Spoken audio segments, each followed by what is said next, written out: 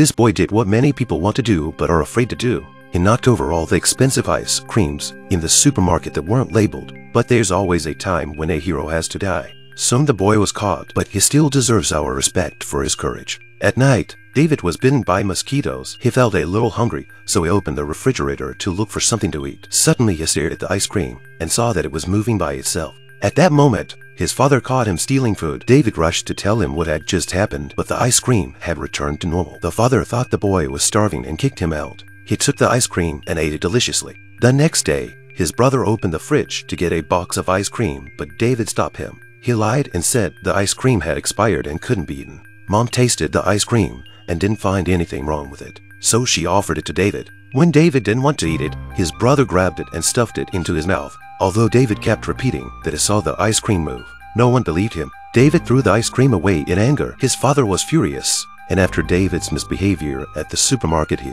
was confined to his room by his parents, and he had to keep making noises to let his mom know he was in his room. It wasn't long before David couldn't resist going downstairs to see what the family was up to. He came into the kitchen and found all the uneaten food in the trash. Another garbage bag was full of ice cream that had been eaten. He realized that his family must have eaten all the ice cream. And sure enough, the whole family was eating it leisurely, even making it their dinner. David was the only one who didn't eat ice cream, so he was out of the ordinary. Dad asked him to have some, but David would rather die than eat it, because he could see that his family was being controlled by the ice cream and their whole brain was filled with ice cream. David realized something was wrong and ran away, but his brother caught him. Just because David doesn't eat ice cream, but they look like they have a deep grudge against each other. Ice cream really does have a way of invading people's brains. Dad warned him to eat the ice cream if he didn't want to be abandoned. David had no choice but to take the ice cream. He was going to take it back to his room to eat it. His parents, however, smiled wryly. They hugged his brother and waited for David to become a slave to the ice cream.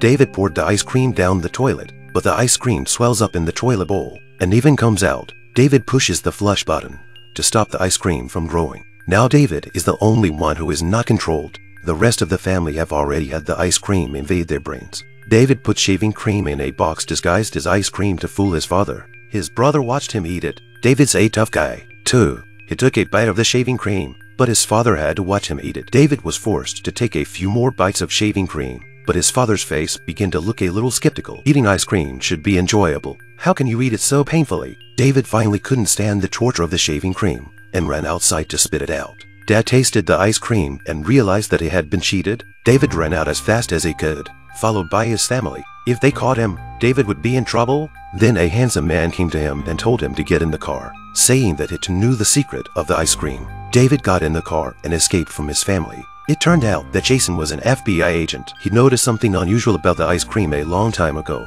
Anyone who eats this ice cream can be controlled by it. Even animals can be manipulated. It's a new kind of terrorist weapon. If you eat too much ice cream every day, you become like this. The whole person will be eaten by the ice cream. He happened to read the newspaper and found out that David didn't like ice cream, so he drove David away to save the world with him. Jason had already found out where the ice cream factory was headquartered.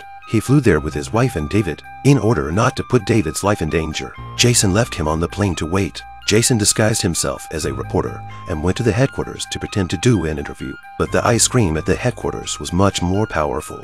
The ice cream first killed the pilot and then tried to kill David. He ran out the back door of the plane and ran to a mining site. Then a tanker truck came by. David hides, then sneaks into the tanker when the workers aren't looking to see what's going on. Unfortunately, the workers had closed the lid. David was trapped inside. On the other hand, Jason and his wife came to the factory to investigate secretly, but everything seems to be normal here. The ice cream is made according to the assembly line. They found no evidence that the ice cream could kill anyone.